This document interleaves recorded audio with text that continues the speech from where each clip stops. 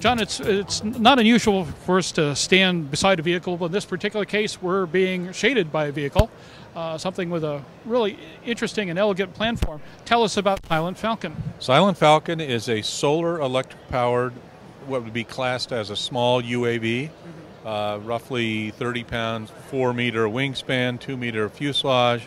Its big differentiator is that it's solar electric powered. We have solar cells in the wing that cover about a square meter. They generate about 80 watts of power in sunlight conditions. We also have a battery in there, but it allows us to extend our endurance or our flight time far longer than if we were just flying on a battery. What's the brain feed behind this? Why this particular platform, and more important, why something solar at this point?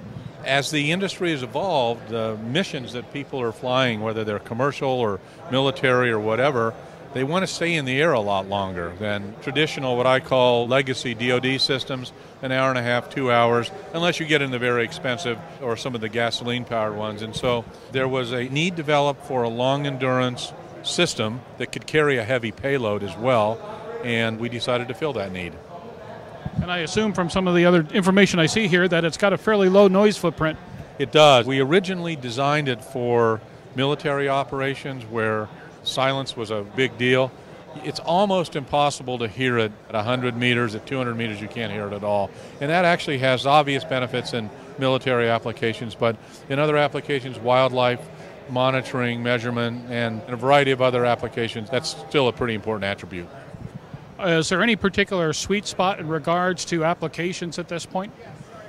Broadly speaking, geospatial industry, which covers a lot, mapping and surveys, environmental surveys, that seems to be where the greatest level of interest is. And then I would say probably the second one, they're still in the security and military applications. What about the stability control system on something like this? Does it require a manned influence, or is there a certain amount of autonomy built into the system? The only 2 aircraft we've lost is when we handed over the autonomous flight to an RC pilot, and so and so the system is fully autonomous. Once the launcher is cocked and the operator pulls the launch cord, it can fly completely autonomously until it lands with the parachute. Now, we do have the capability of what we call RPV mode, where a pilot can take over, but it is designed for fully autonomous flight.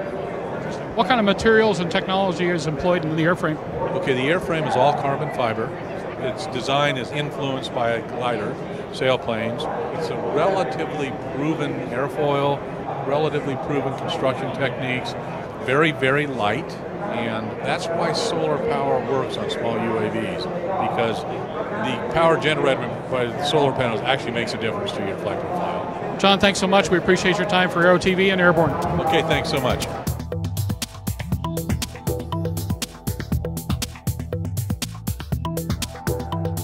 Aero-TV is brought to you by AML's patent-pending wireless induction charging system eliminates confusion over those charging cables, cuts down cockpit cable clutter, and allows you and your passengers to fly cordless and eliminate the cable nightmare.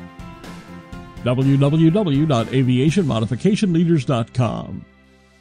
Redbird is quickly becoming the industry standard for flight training. Since Redbird introduced its revolutionary FMX in 2007, colleges, universities, and flight training operations around the world have integrated Redbird products into their curriculum. It's time to discover what Redbird can do for you. Join the migration.